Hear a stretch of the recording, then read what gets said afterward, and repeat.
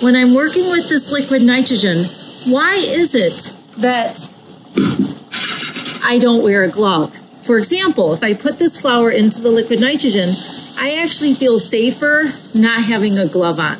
This is a science phenomenon called the Leidenfrost effect. Ready? When I accidentally spill the liquid nitrogen on my hand, the behavior of the liquid nitrogen is that it is actually creating a gaseous barrier that protects my hand.